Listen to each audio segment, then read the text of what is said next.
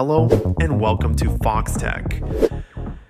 In today's video, we're going to talk about how to disable burst mode on your iPhone. Burst mode can be a helpful feature, especially when using the timer, as it takes multiple photos in quick succession, allowing you to pick the best one.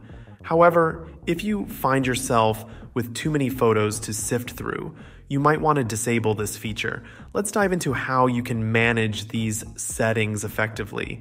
When you use the timer on your iPhone camera, it automatically takes burst photos. This can be beneficial because it gives you multiple frames to choose from, ensuring you get the best possible shot. If you're like me, even with a timer, you can still end up with a blurry picture, so having more options is quite helpful. Unfortunately, you can't change the fact that using the timer results in burst photos. However, you can customize how burst mode is activated to suit your preferences.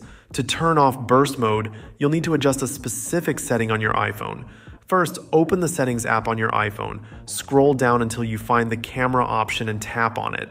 In the camera settings, look for the option labeled Use Volume Up for Burst. Toggle this option off. By doing this, you ensure that holding down the volume up or down button will no longer activate burst mode, but will instead take a single photo. Here's how it works.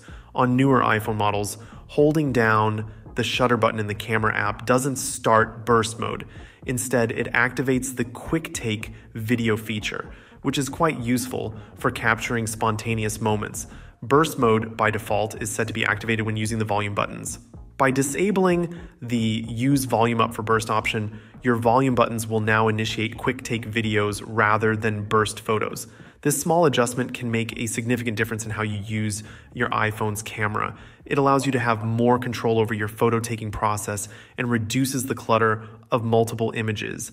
Plus, it leverages the quick take video feature, which can be incredibly handy.